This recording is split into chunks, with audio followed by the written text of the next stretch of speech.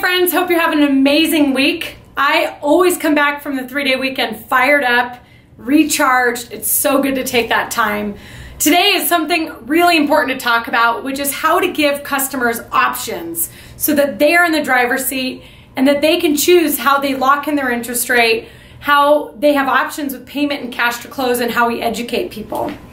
I will tell you that now more than ever, in order to preserve our position in this industry, which is high value, consulting with clients, building relationships, we need to generate more leads than ever. We need to have more conversations than ever, and we have to do a better job consulting our clients. If not, we are irrelevant. They can go to some algorithm on the computer and get a mortgage. Any computer could tell people what their amortization schedule looks like, what a sample payment looks like, can pitch them 20 different mortgage options that are faceless and nameless. We are going to stand out because we really consult people, we educate people, we give them options, and we help them understand what is best for their scenario. So I was in a class last month with Oleg Tak, one of our top producers at Guild, along with a realtor, Jay Fletch, and they were talking about closing skills. And they were talking about this process of giving clients an option. So Jay Fletch is a great listing agent, sells 200 homes a year. And when he's done meeting with the client, he says, now you know my value. He's gone over testimonials. He's built rapport with the client. They have shown signs that they want to do business. He goes, well, I have 3 different options to list your house. First option is I can charge 6%. Second option, I can charge 6.5%. Third option, I can charge 7%. Okay? Now, most agents out there are scared to provide their value. Many of them are discounting themselves and saying, I'll do it for 4%. I'll do it for 1.5%. And they are pulling back instead of selling harder, instead of providing more value, instead of really building rapport, they're shrinking back. In our industry, in the mortgage industry, people are starting to wonder, should I go work for a big bank? Should I go work at a call center? Should I go work on a big team? Or am I going to make it as a rainmaker, going and originating business, making the phone ring, generating leads? So number 1, you got to generate the leads. And then number 2, you've got to show your value and give people options. Now for Jay, all 3 of these options work. Whether a client takes a 6% listing, a 6.5%, or a 7%, it works for his business model. It makes sense. It makes money. The money works, the effort works, the time works, it all works for him. But he gives them a choice. Now, of course, with each of these, he says, for 6%, you get X, Y, and Z. For 6.5%, you get X, Y, Z, A, B, C. And for 7%, you get all this stuff. What do you think most of the population picks? If you pick number 2, you are right.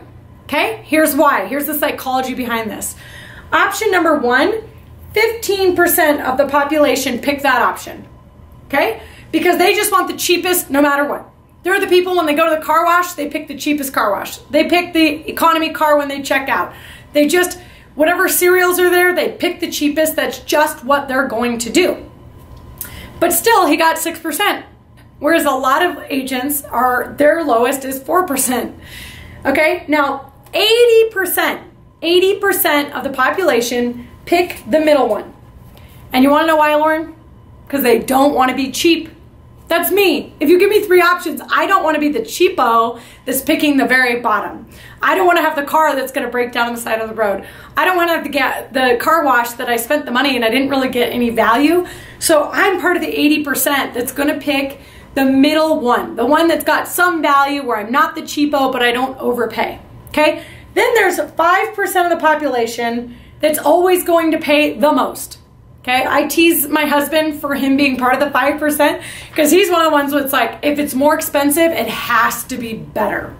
These are the people that buy the really fancy cars and the fancy shoes, and they want the VIP package, and they want the backstage, and they want the ultimate spa experience. And when they get a pedicure, they want the hot stone and the rub down, the whole thing, right?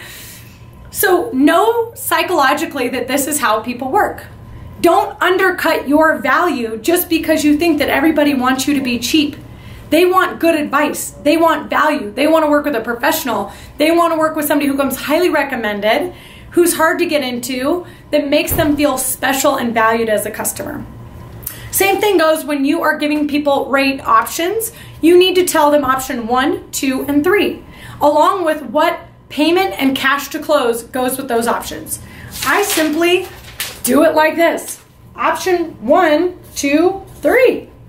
You know, based on what you told me, Mr. Buyer, you're hoping to have $15,000 out of pocket or $200,000 out of pocket.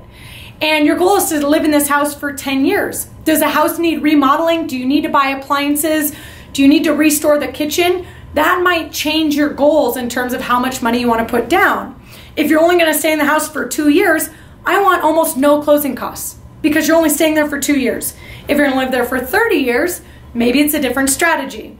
So you need to show them 3 options. This one's 5% with the payment and the cash to close. This one is at 4.875. This one's at 5.25. So they can understand the cost to buy up the rate, the cost to buy down the rate, and how that affects them in the bottom line. People want the bottom line cash to close and payment.